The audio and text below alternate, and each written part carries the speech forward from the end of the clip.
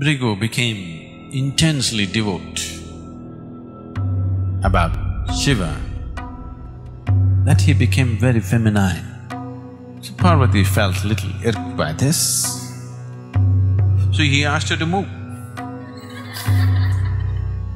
Oh, Shiva was just amused by this tiff that is going on between his wife and his devotee.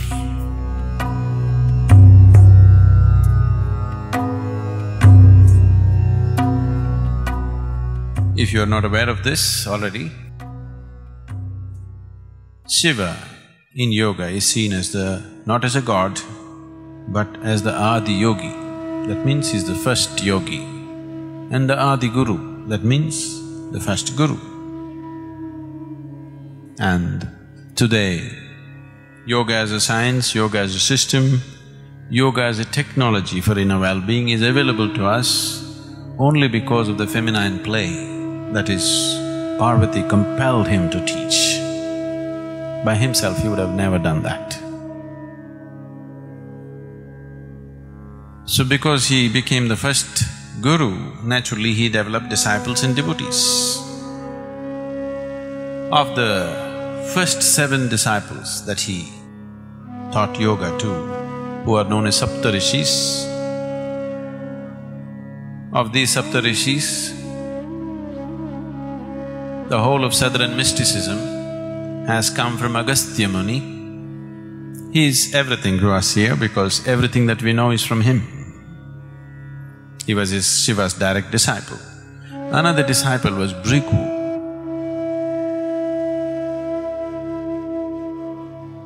Bhrigu became intensely devout about Shiva that he became very feminine, because devotion is feminine. He became a great devotee of Shiva. So every day he comes and he wants to do… 3 times he wants to circumambulate Shiva. That means he wants to do pradakshina 3 times. He doesn't start his day without doing that. And Parvati is right here. By now she is also a fully enlightened being. But he ignores her completely and he goes only around Shiva, never around both of them. So Parvati felt little irked by this. So one day, she sat close to him. Then Bhrigu came and there was no way to go around Shiva without going around Parvati, so he asked her to move. This is the way of a devotee. They are not logical people, very feminine, but they're intense. Parvati said, "Why should I move?" He said, "I will go only around the Lord, not you." Bhrigu saw there was not enough space for him to go around Shiva alone, so he converted himself into a mouse and went around Shiva alone, ignoring Parvati or excluding Parvati from the circumambulation. So Shiva was just amused by this tiff that is going on between his wife and his devotee. So he looked at the whole thing and he grabbed Parvati and put her on his lap, just to see what he will do.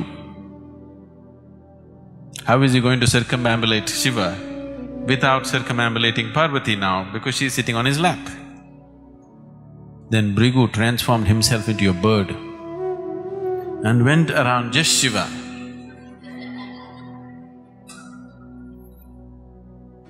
Then Shiva was completely amused by this devotion, very pleased and also amused by the way the devotee is expressing himself and the way Parvati is getting fired up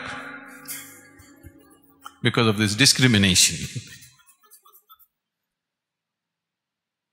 So Shiva said, "Okay, let's see what you will do." And he just merged her into a part of himself.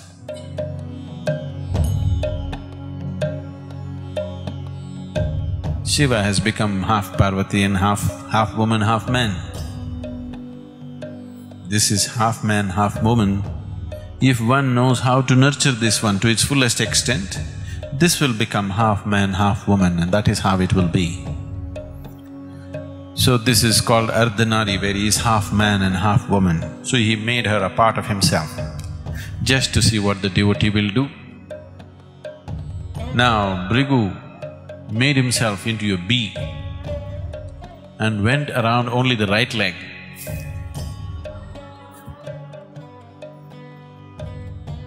So Shiva and Parvati, both of them laughed and they said, "This is not a man. He's too feminine. What he's dedicated to is everything to him. He's blind to everything else." So he just buzzed around the right leg refusing to go around the left leg because this is Parvati. Then this childish way of devotion of Bhrigu was amusing and nice, but at the same time, Shiva did not want Bhrigu to be lost in his devotion and miss the ultimate nature of the existence. So, he got into the yogic posture of Siddhasana, where there was no way for him to circumambulate his leg or any other part of his body. If he has to do it, he has to do it for both these principles of feminine and masculine.